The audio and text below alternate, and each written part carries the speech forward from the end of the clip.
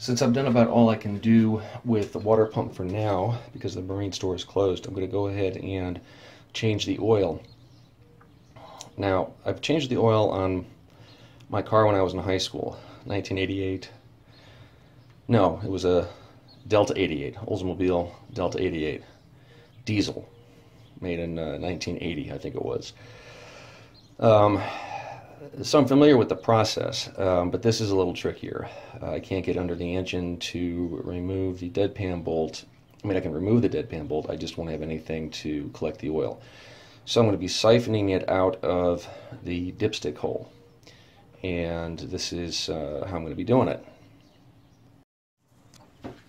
Okay, so I bought this gadget at Harbor Freight.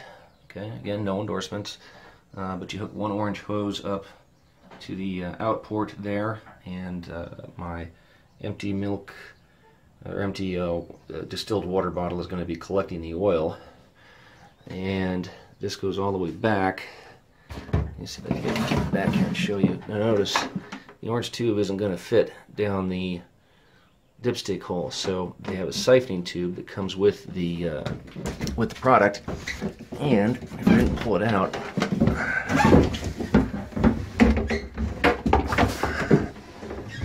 there it goes, right in there.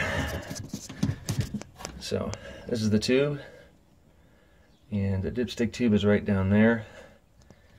And messy job, I got oil on my hands again. So here we go. All right.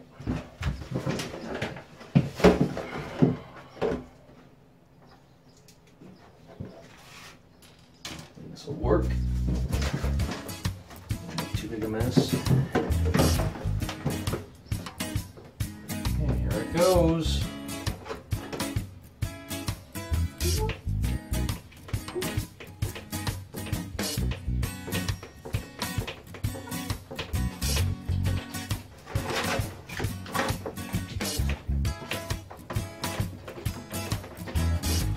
Here's something.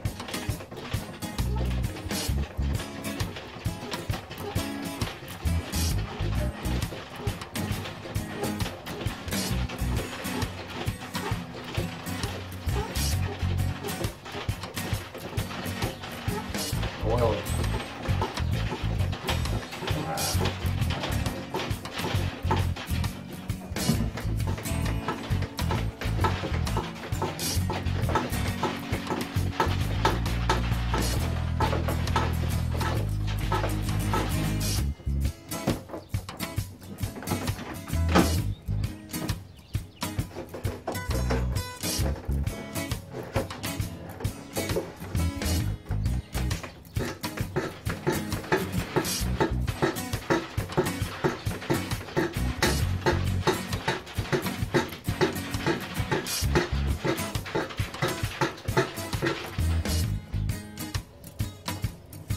Stuff coming up.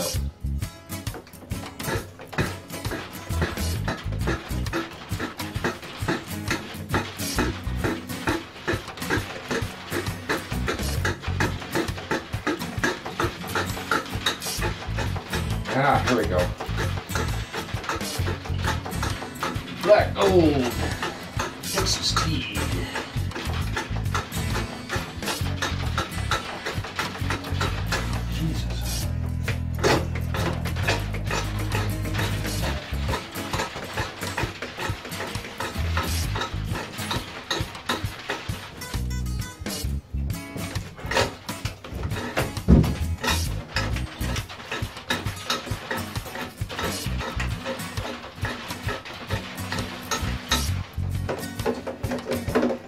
My siphon straws and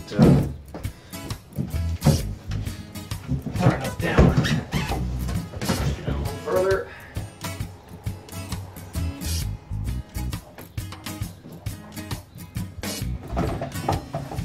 Let's see if that doesn't help matters. Yikes.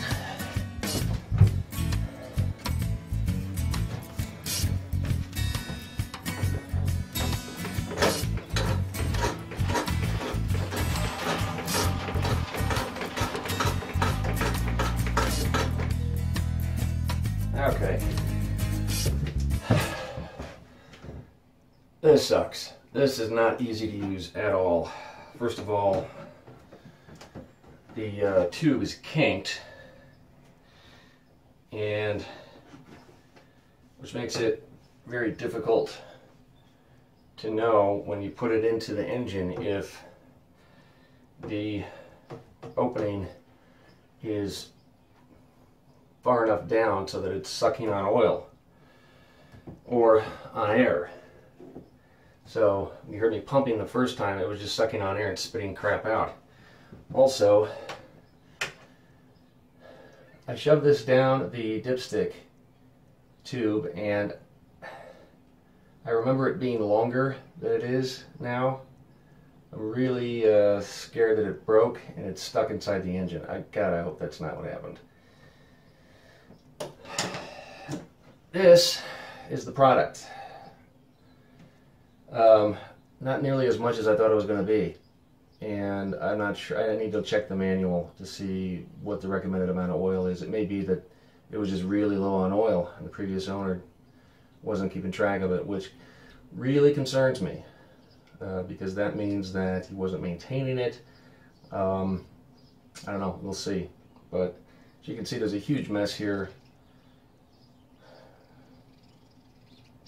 Much profanity was uttered, and so I'm going to clean up and get back to you again.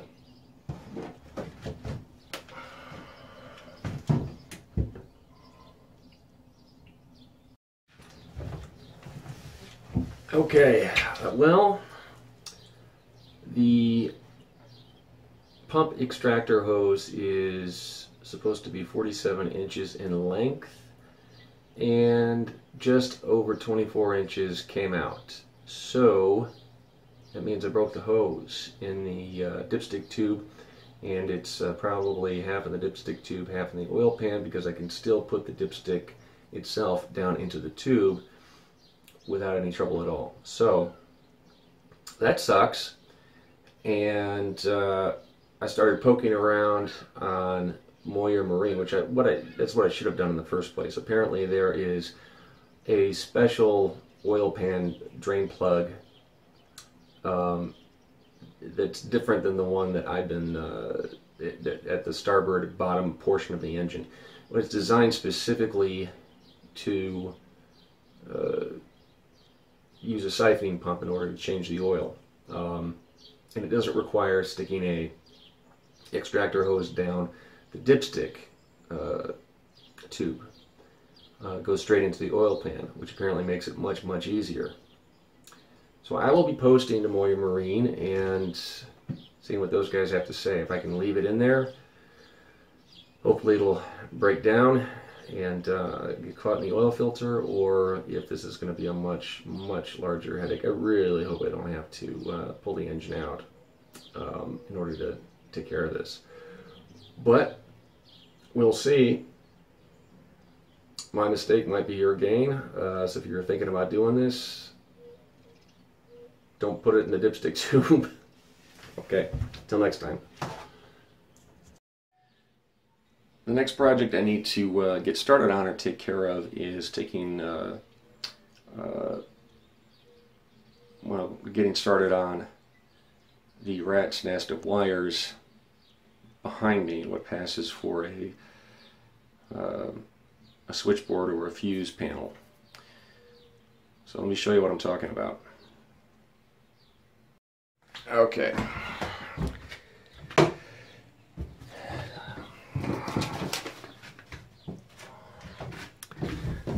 So this is what I have to contend with. We've got some distributors here and a couple of buses, and I've also got a switch panel over here, and several here. So I mean, really what I want to do is get everything in one place. This just seems kind of haphazard. I unscrewed everything because I had to remove all the paneling in order to get back into the engine. So what I'm going to be doing is, and this is going to be tedious as hell, but I'm not aware of another way to do this. I'm going to be taking each wire off one at a time, tracing it, figuring out where it goes to, and just on a yellow legal pad, keeping track of everything and writing it down, giving everything a numbered or lettered designation. And once that's taken care of, what I want to try to do is maybe use some PVC tubing that I'll split down the top for easy access to the wiring, but have those color-coded or numbered. It'll be a lot easier to look at one PVC tube and say, okay, these are the instrument wires. Then have to trace each one or find a label on each one. So that's the plan, and I'm going to get started right now.